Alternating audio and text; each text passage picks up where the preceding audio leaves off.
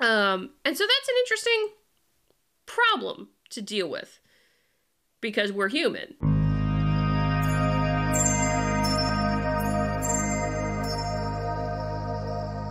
So this article caught my attention. It's a little older, and it comes from Science, which I have been avoiding Science because sometimes it's annoyingly woke.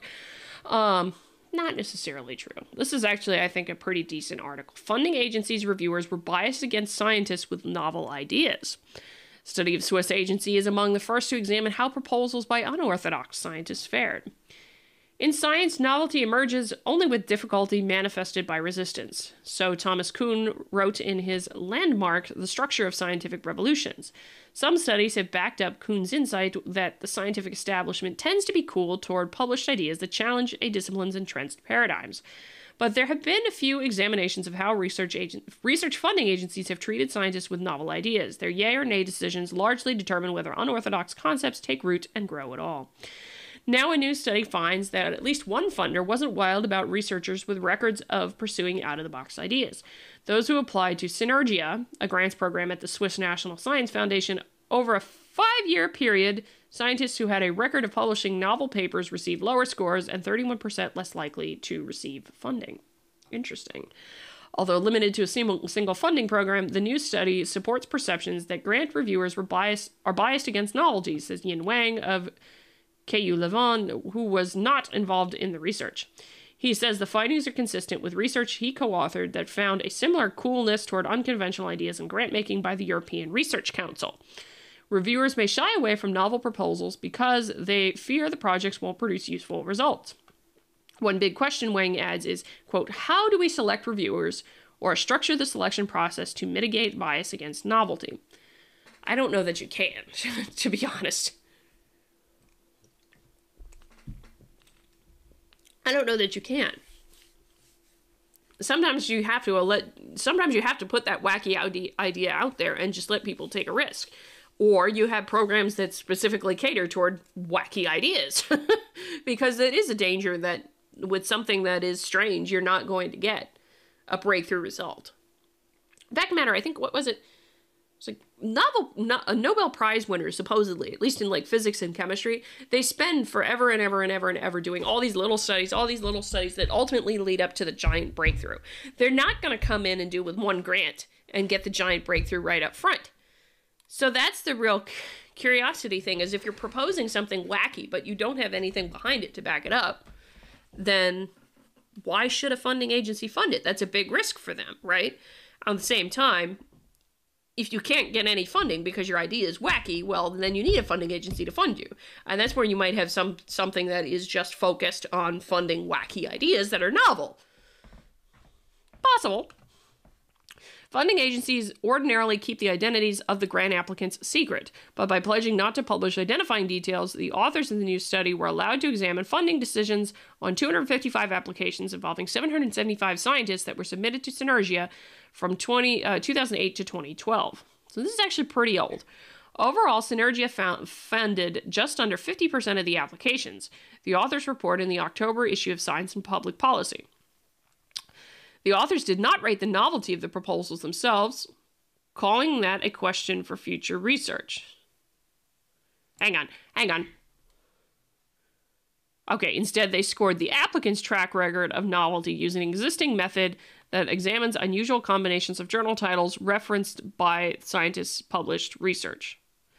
Okay, so they didn't actually look at the novelty of the thing in question in the paper. Okay, hang on. So when they did this study, they looked at whether or not the authors had a tendency to publish something novel, not whether the authors were putting in a proposal for something novel. So in other words, you don't actually know if this was about novelty. How could you know it was about novelty if during that period you did not look at whether or not the proposals that were put in were for something novel? That doesn't make sense. That doesn't make sense. That doesn't make sense to me. Answer that question. Their analysis indicated that the track records carried more weight with reviewers. The grant awards revealed a bias. Okay, so they're considering the track records more important in this case. The grant awards revealed a bias against applications submitted by teams in which at least 2/3 of the scientists had high novelty ratings. Other characteristics of the applicant teams, such as whether or not they were all Swiss or larger than others, did not explain the outcomes, although the applicants without other existing grants were also somewhat disfavored, noted the study's 3 co-authors. I am not going to try and pronounce the names in Swiss. Why did grant reviewers take such a dim view of potentially innovative proposals? One possibility the authors suggest is that the applicants' previous scholarly findings had attracted few citations. Research has shown leading citation metrics tend to disadvantage papers containing novel results. They don't get cited as often. They don't always get cited as often unless they're a big deal.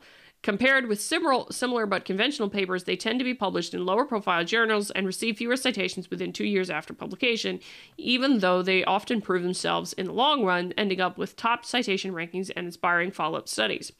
For scientists rejected by Synergia, there may have been a silver lining. All applicants tended to publish more scholarly articles for at least 5 years after submitting the proposals, regardless of whether they won funding, compared with scientists who did not submit.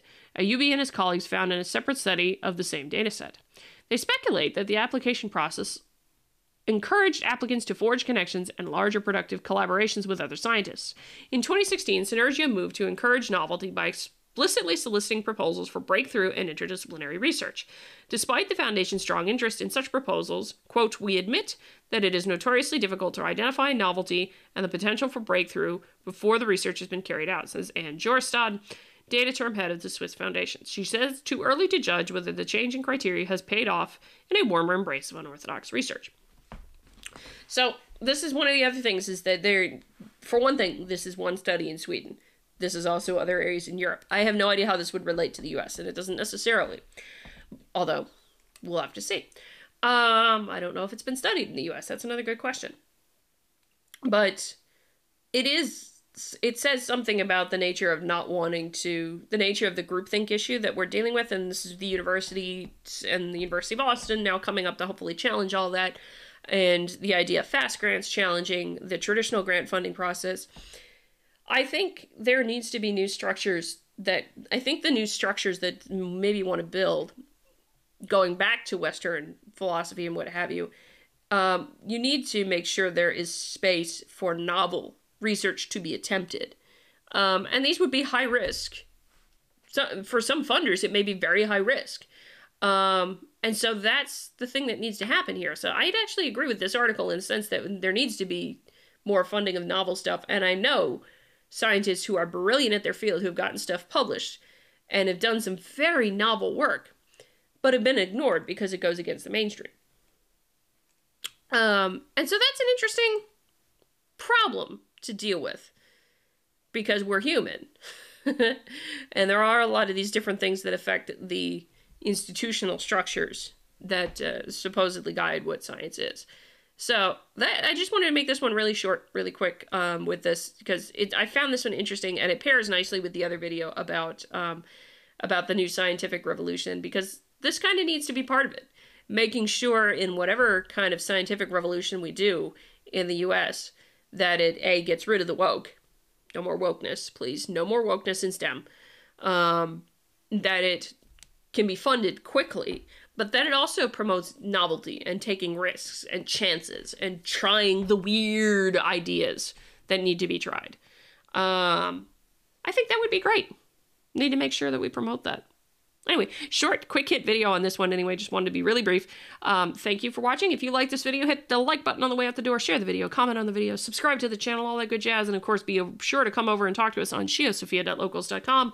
I'm Adrian. Until next time, I hope you stay curious.